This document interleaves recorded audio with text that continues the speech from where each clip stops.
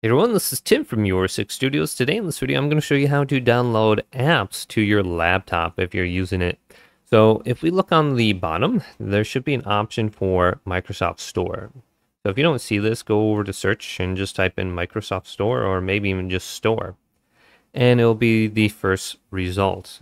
So if we go up to home now, we can see some recommended apps based off of our, viewing habits or whatever habits on our computer.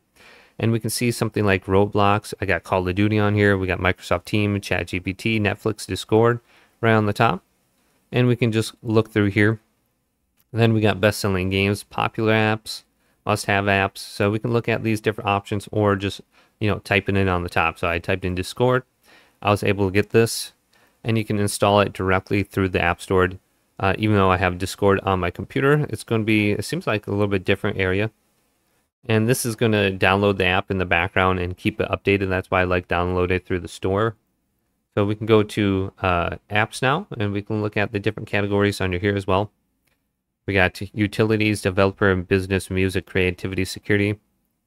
And some of these apps are, good to have on your computer. So just come through here, look at all the different apps. And then we got gaming under here too, if we want to buy some Xbox games. And then we got downloads on the bottom. And you can see there are updates. So I can update everything in the background right here. I can check for updates for all my installed apps. So it's nice to have all those in one area. So I can just update them. And then here's my library. So I can see everything that's installed currently on my computer right here. And then I can go through here. And even things that were on my computer previously that I deleted. So like Messenger is in the cloud, saved to my account. And I acquired them on this specific date. And I can go down and see how old some of these apps are. A long time ago is the oldest one that they have for me. Okay. So hopefully this video did indeed help you out. Did leave it a big thumbs up and subscribe to my channel down below for more technical videos coming up next on YourSix Studios.